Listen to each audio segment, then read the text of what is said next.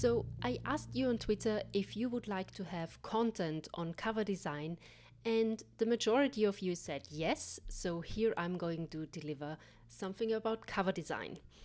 I decided to divide that topic into two tutorials. So the first one, the one you're watching now, is going to cover a bit more about my personal journey on how I started doing cover designs, then also the research you should do before you actually start with the design process, and a couple of tips on how to get even started.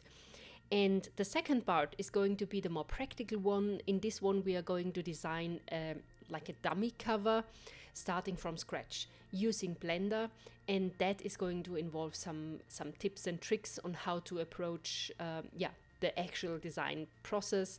And I'm also going to show you my workflow on how I design covers. So without further ado, I would like to jump right into the story on how I started doing cover design. So I actually started doing covers when I was a PhD student. And the first cover that I ever designed, so the one that you see on screen here, was done in 2011, and that was for my PhD project. And we were quite lucky because that was the first publication that came out from that project, and we were asked to submit a cover. And this is in general how cover designs come across. I also would like to quickly touch on a question that came up in the Twitter poll that I did, and this was on how to actually get your image on a cover. And it really depends. So there are two ways on how to approach that. So you could either be the scientist designing the image, or you can be the scientific illustrator on how to do that. Sometimes those two things are intertwined, of course. So in my time as a scientist, it was either my publication or it was a publication from my colleagues. And you are normally asked by the editor, when you get your letter of acceptance, if you would like to submit a cover. That does not mean that your image is going to definitely make it to the cover, because a lot of other authors are asked the same question. And of course, a lot of other authors are going to submit their suggestion.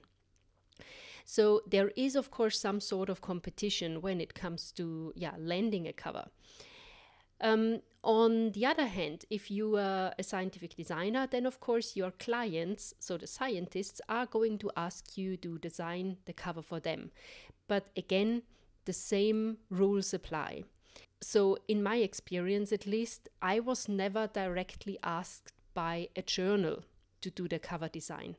So normally the process goes, the journal asks the authors to submit something, then the authors either design something or they ask a scientific illustrator to design something for them. The submission is always done by the authors. There might, of course, be exceptions to that, but as far as I'm aware, this is the common process on how to do that. So you either need to make sure that your publications get an invitation, or maybe you have colleagues that are offered a cover, and then they are going to ask you if you would like to do an illustration for them. So that's the classical route. For that specific cover, we were really lucky as well, because we submitted that cover, it was accepted as it is, and this is actually how my first creation made it on a cover. What you can also see is that the style of those covers back in 10 years ago was totally different than the style that you see nowadays. Back then, a lot of covers were really photography heavy. 3D rendering tools were available, but they were mostly like tools for viewing scientific content, like PyMol, for example. So the structure that you see in the background here was rendered with PyMol, and later on all the content was compiled in Photoshop. Another fun fact for that cover was that the poppy that you see here, so the plant in the foreground, was grown by my grandma. So she grew it in her garden, so I had the chance to take a photo. We were quite lucky to have the tiny insect sitting there as like a neat, funny addition to the photo. And this is how that cover came across. Angewandte Chemie has something special as well. They always have circular covers. So you have a circle that you can fill with the content, and this is going to be put on the cover. After that cover, of course, since I did not do that professionally, I did not have overly much chances to design covers, but I had quite some colleagues ask me if I would like to design covers for them. So throughout my PhD and postdoc time, it was probably something like 6 to 8 covers or something that I designed in total. Most of them were not for my own publications, but for colleagues of mine. And as I mentioned, most of them were quite photography heavy. As another example, I would like to show you this one. That was also a photography heavy cover design. That was actually an image I took on a hike. The topic of the cover was a cascade reaction, and the cascade in the background, of course, fit perfectly. So when I was still a student, I decided to buy actually a used DSLR camera, and that really was my companion for most of the trips that I went on. So I slowly built up a rather large library of images that were easy for me to use, because that's of course also a copyright thing. So whatever you design or put on a cover, you need to make sure that the copyright is owned by you, or that you have the permission to put it on there. And this is of course super easy if you make sure that you either create everything on your own, or you take the photos by yourself, like in that case. I did not get into 3D rendering, and by that I mean using Blender, until I decided to go for becoming a scientific designer professionally. So when I started doing those services or offering those services professionally, I also learned how to use Blender. And the first cover design that I actually did using Blender was this one. It did not make it on the cover, but they had like something like an inside cover. It was basically the image and a short summary of the article on the inside of the cover. And this was the first really professional 3D rendering that I did. And I vividly remember when I did that design, I literally had to Google every step for every object or for every design element in that cover here. So you see, I had to find a tutorial on how to do the crystals. Then for this one, for the first time, also involved an emitter system to have those crystals like spread over the plane there. And also like the tiny elements that you see here, like depth of field, for example, was something that I was not aware of on how to do that. So every step of that cover, involved a tutorial basically. And of course, that also took me quite long, but this is how you normally learn. And this is how I actually learned Blender. So whenever I started doing a design and I wanted to do something, I first had to do research on how to do that. And that normally is quite intensive, a quite intensive way on learning, but a very good one, because this is how I remembered all of those things. Of course, when you design a cover, it is always a good idea to check first what kind of cover designs are currently featured on the journal. Journals have different preferences because covers or the designs are chosen by humans, and humans like certain things more than other things. So before you even start with your design, it is a good idea to do some research in advance. So go to the journal, look at the last, let's say, 10 covers and check how they commonly look like. It doesn't mean that you should copy one of the designs, but you can find a trend in that. So for example, dark cover designs are something that are quite common for the larger journals. And I can only guess why that is, so I have no insight in that. But I would assume that since the web pages are held with a white background, a dark cover design stands out more.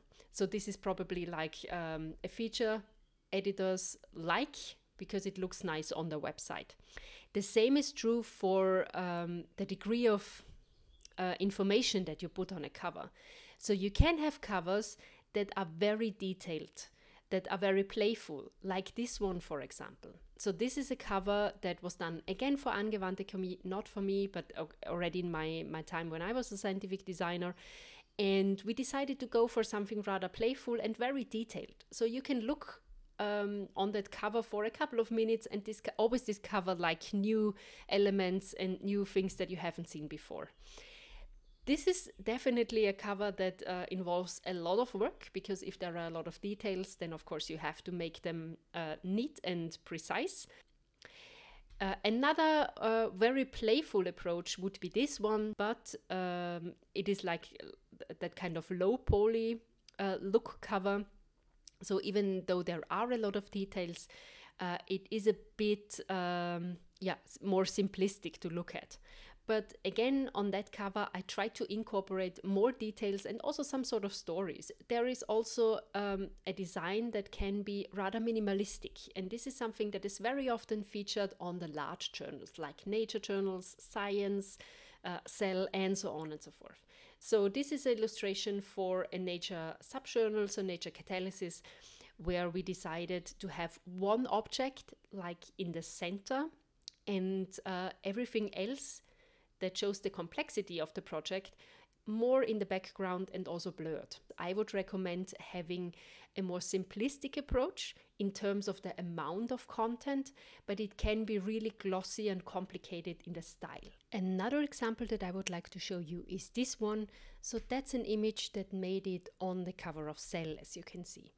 And it basically follows the same principle. So you have one element that you put in the focus of the illustration, and there is nothing else that's there.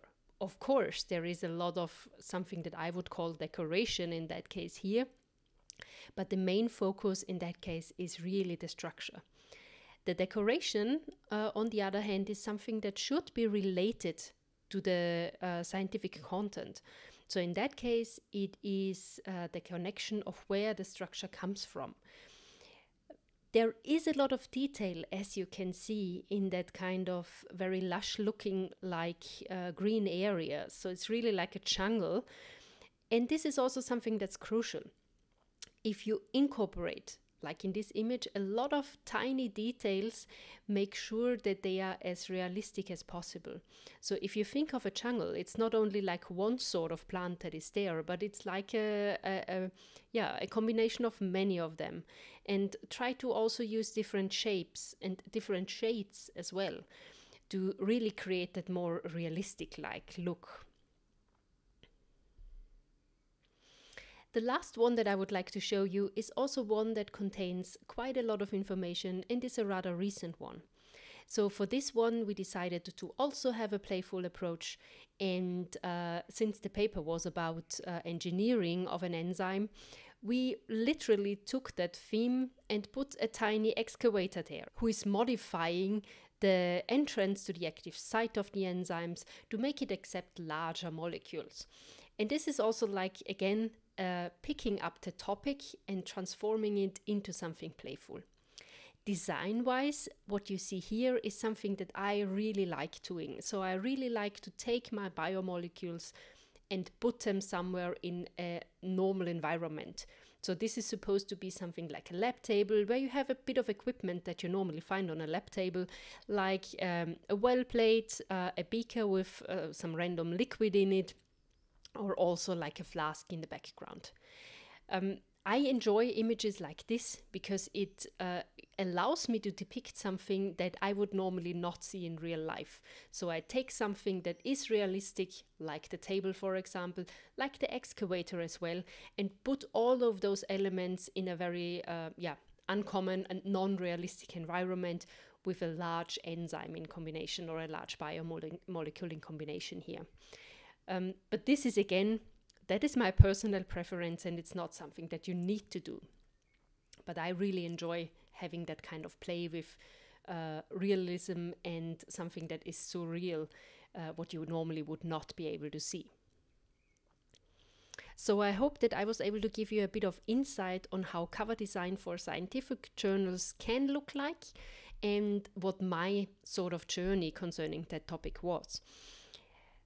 As I mentioned before, in the next part of that series, I would like to really get into designing a cover. And we are going to do that with Blender, of course. So I hope that you are also going to join me for the next tutorial, which is going to be the practical part. So see you in the next tutorial.